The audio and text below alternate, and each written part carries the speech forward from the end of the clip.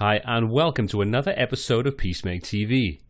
In today's video for Lightroom, I'm going to show you how we can recreate this effect, a dark, moody, slightly horror film-esque or fantasy film kind of feel. We're going to use this image as a basis, and as always, I've got a free preset you can download with the link is in the description below. But let's stick around and I'll take you step by step through how you can achieve this effect and how you can tweak it to get it exactly how you want it for any image that you're working on. So let's check all that out right now.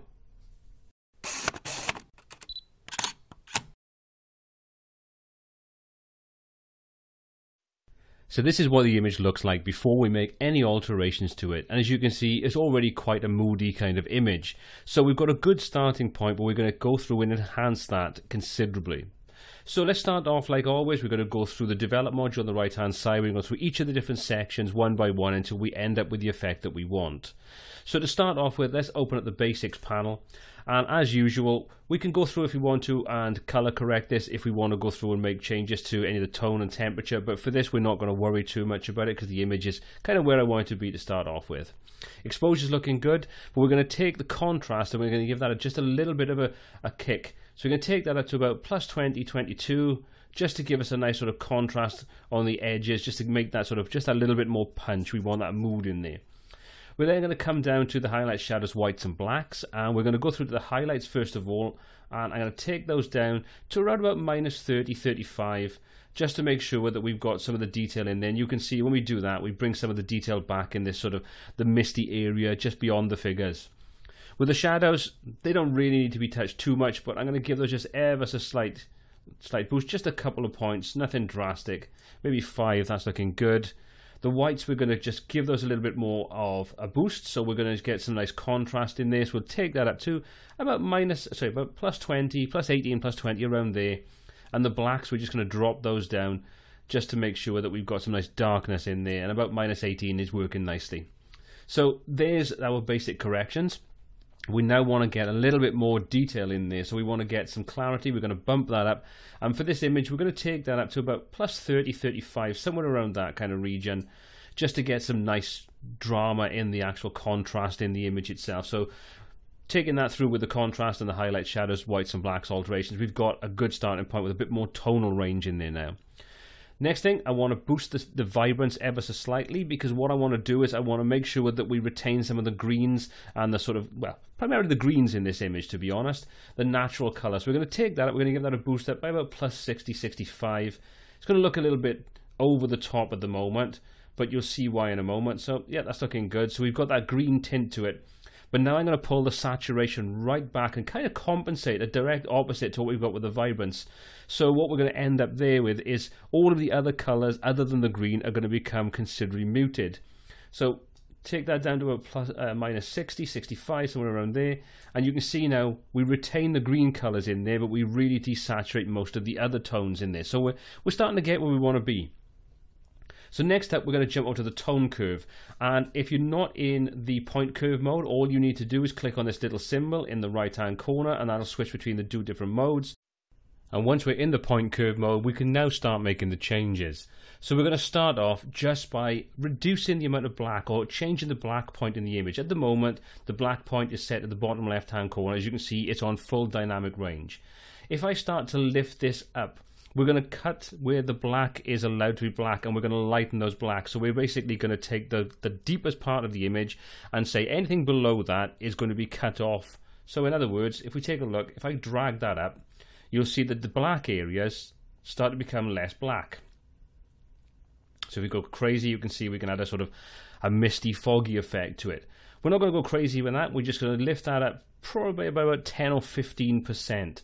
And what that's going to do is when we start to apply the split toning, it means that the tones that we're going to apply into the shadow area will start to show through just a little bit better. They'll be a bit more prominent. If we leave that at full black level, then we'll find that none of that colour will really be applied to it, and we'll kind of lessen the overall effect.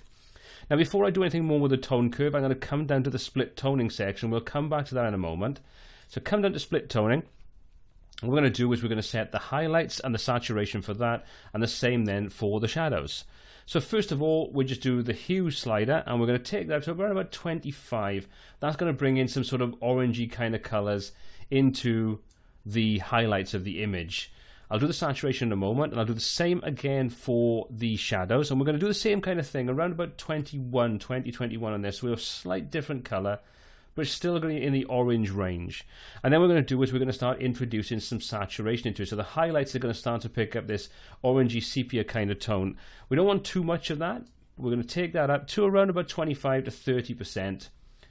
That's going to start introducing. You can see now the color of the image is starting to get some of that orange tone into the highlights.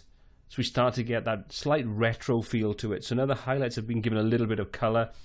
Next up, we're going to go to the saturation then on the shadow area. And like I say, now because we've opened those shadows up, we'll start to get a little bit of color in there. On this one, we're going to go a little lower, around about 15 to 20%. So let's take that up, and you can see that starts to bring in that retro kind of color to it. Now, this is not where I want it to be, but we're going to go in now, we're going to adjust the tone curve, we're going to go in and adjust the individual values for the red, green, and blue to introduce colors where we want them to be. So let's jump back into the tone curve. What we're going to do now is, at the moment, we're in the full RGB channel, so any alteration we make to this histogram is going to apply to the overall image. We can come into the RGB section and we can target each individual color section. So we can come to the red, for example, and you can see we now get the same tone curve, so we can create any tone curve we want in there, but it's only going to affect the reds in the image. And as you can see, we've introduced some red into this. So what we're going to do is we're going to do what's called a traditional S curve. So we're going to put a point in and a point in there, and then what we're going to do is we're going to pull this down, so we're going to reduce the amount of red that's in there, and you can see that starts to make it a little bit more green. We're going to then take up and increase the red in the light areas.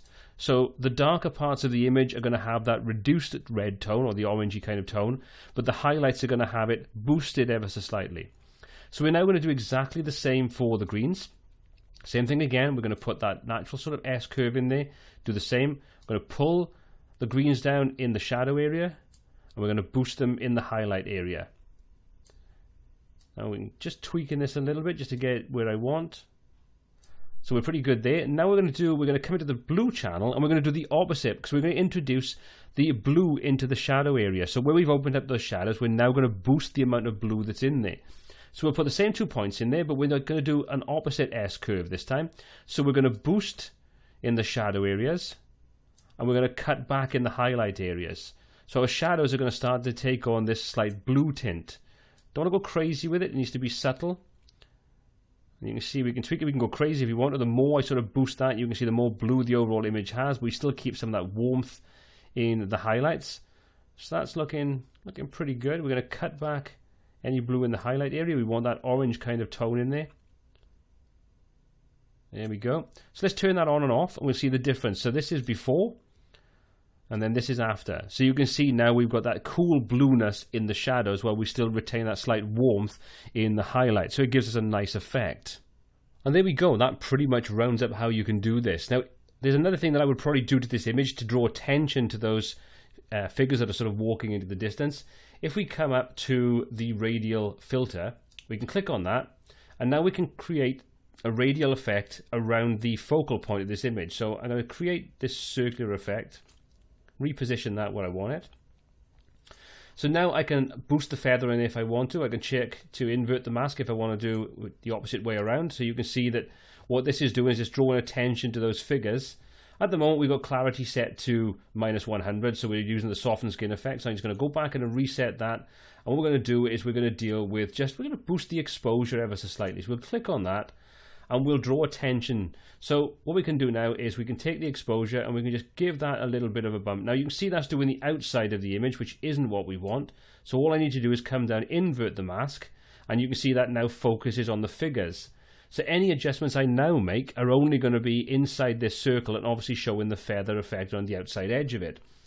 If I press O on the keyboard, you can see that that'll show me the area of effect. And if I want to, I can boost the feather to get a softer transition around the outside edge, and I can press O again to turn that off if I want to. So now I can just adjust different aspects like the clarity, for example, or I can reduce that if I want to sort of soften those off a little bit.